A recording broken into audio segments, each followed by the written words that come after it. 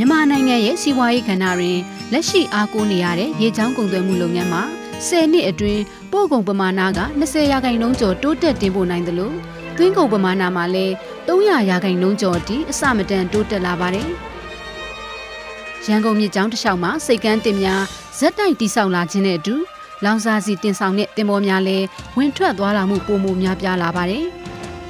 ။တင်ပေါ်များအဝင်ထွက်များပြားလာမှုရေနံပိုက်လိုင်းနဲ့ရေနံနဲ့သဘာဝဓာတ်ငွေ့တူးဖော်မှုများကြောင့်မြမပင်လယ်ပြင်မှာစီယိုဖိမှုအန္တရာယ်များလည်းဖြစ်ပေါ်နိုင်ခြင်းများလာပြီးမတော်တဆစီယိုဖိမှုဖြစ်ပေါ်လာပါက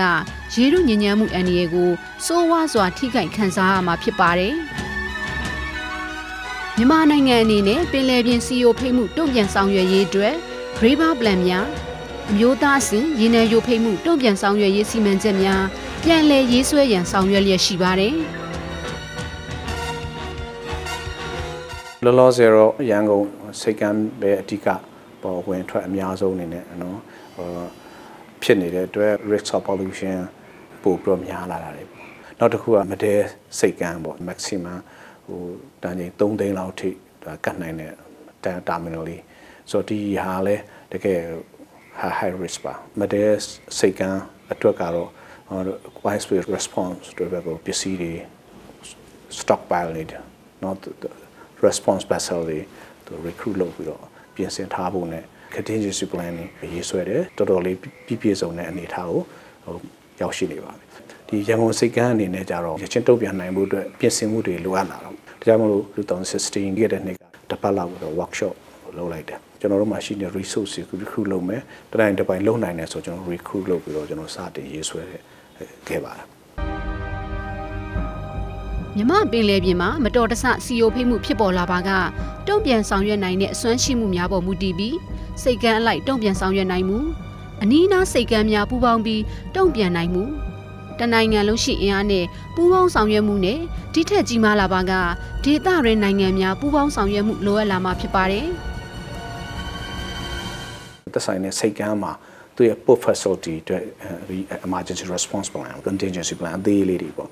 သူရှိရမယ်နောက်သူ့အမှာတဲ့ကြော်လာပြီဆိုလို့ရှိရင်ရန်ကုန် river တစ်လျှောက်ဖြစ်သွားပြီဆိုတော့ရှိသမျှ resource တွေအကုန်ပေါင်းပြီးတော့ရန်ကုန် river contingency plan activate လုပ်တိတ်ကြီးမားတဲ့ pollution ကြတနိုင်ငံလုံးမှာရှိတဲ့ resource တွေပေါင်းပြီးတော့ combating လုပ်ရမှာအဲ့ဒါမှကြော်လာတဲ့အားမျိုးမှာကြတော့ဒေသတွင်းနိုင်ငံတွေအဆင့်ရဲ့အကူအညီတွေပါဝင်ပတ်သက်မှုရှိလာနိုင်ငံတွေရဲ့ boundary လစ်ပင်လေပြင်ဆိုတော့ဆက်ဆက်နေတာဆိုတော့တယောက်ရဲ့ impact တခြားကိုအထက်ကိုသူကtranscend ဖြစ်သွားနိုင်တာ We have water-based booms that can go out, spill booms, so that we can surround the spill and contain it into the area. From there we can then we can deploy some dispersant or some absorption material to gather that oil up. We have 2 shifts currently working at the site. On each of those shifts we have teams that have been dedicated to emergency response. So we have an emergency response team leader and then we have an emergency response team that sits underneath those leaders as well. And they have the equipment and have been trained in how to deploy and use that equipment as well. မြမရေပိုင်နဲ့အတွင်းတင်မောများမှစီနဲ့အခြားပစ္စည်းများယိုဖိမှုဖြစ်ပေါ်လာတဲ့အခါရေထုညဉ့်ညမ်းမှုကာကွယ်တားဆီးရေးဥပဒေဆုံးရှုံးနေတာမှုများဖြစ်ပေါ်လာပါကအဆိုပါပျက်စီးဆုံးရှုံးမှုများအတွက်ပင်လယ်ရေကြောင်းရော်ကြီးဆိုင်ရာဥပဒေများကိုလည်းရေးဆွဲလျက်ရှိပြီးအာဆီယံဒေသတွေမှာလည်း ASEAN Strategic Transport Plan Brunei Action Plan ကိုရေးဆွဲအကောင်အထည်ဖော်နေတဲ့အတွက်မြမပင်လယ်ပြင်မှာစီယိုဖိမှုဖြစ်ပွားပါကတုံ့ပြန်ဆောင်ရွက်ပေးနိုင်မဲ့ဤပညာများအကူအညီများရရှိကပူးပေါင်းဖြည့်ရှင်နိုင်မှာဖြစ်ပါတယ်။ ASEAN တိုင်းပြည်တွေမှာ white pollution ဖြစ်ခဲ့လို့ရှိရင်ဒါပူးပေါင်းဆောင်ရွက်ဖို့လိုအပ်မှာဖြစ်တဲ့အတွက်ကြောင့်မို့ကျွန်တော်တို့ဒီ MOU ရေးထိုးနိုင်ဖို့အတွက် cooperation mechanism MOU ကိုကျွန်တော်တို့ MTWG meeting တွေမှာတောက်လျှောက်ကျွန်တော်ဆွေးနွေးခဲ့ပါတယ်2014ခုနှစ်မှာဒီ MOU ဘောတူရေးထိုးခဲ့တာပါ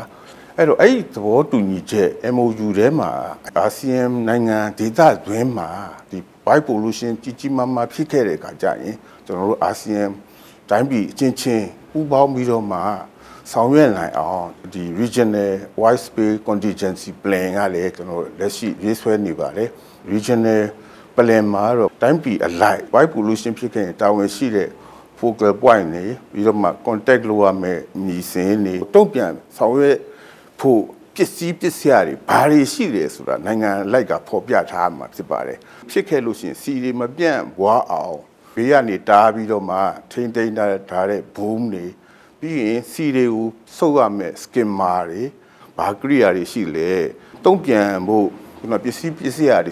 တွေကိုလည်း regional plan ထဲမှာဒါထည့်သွင်းထားမှာဖြစ်ပါတယ်နောက်တစ်ခုက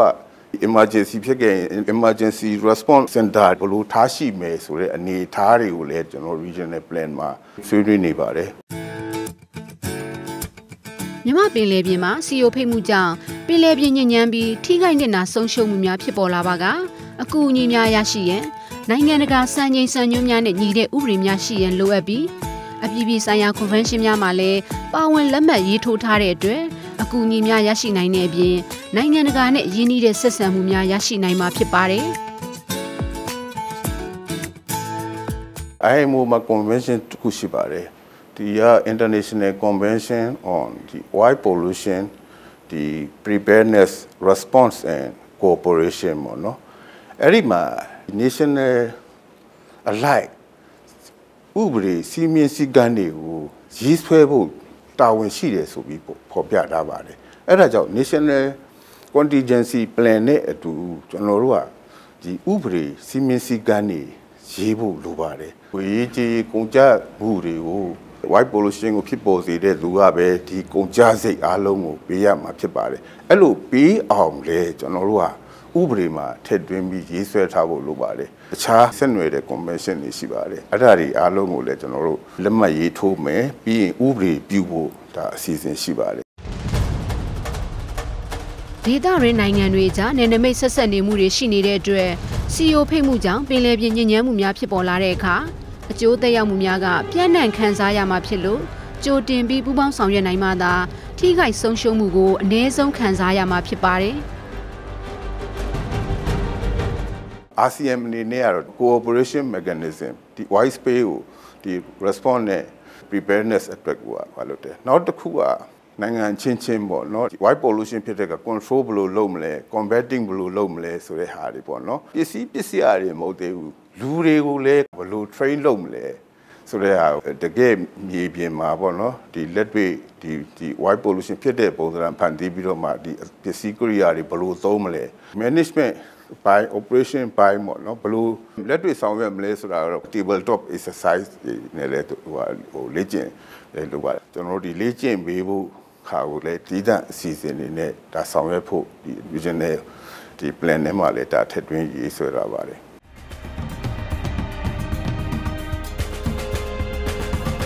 အာဆီယံဖွဲ့ဝင်နိုင်ငံများရဲ့စီးပွားရေးဖွံ့ဖြိုးတိုးတက်မှုနဲ့အတူကုန်စည်စီးဆင်းမှုများမြင့်တက်လာတဲ့အတွက်ပင်လယ်ရေကြောင်းကုန်သွယ်မှုကနေပတ်ဝန်းကျင်ထိခိုက်ပျက်စီးမှုမရှိစေရေးအတွက်ကြိုတင်ပြင်ဆင်ဆောင်ရွက်ထားကြရမှာဖြစ်ပြီး Regional Oil Spill Contingency Plan ကိုအပြီးသက်အကောင့်ထဲပေါ်ရေးဆွဲနိုင်မှာက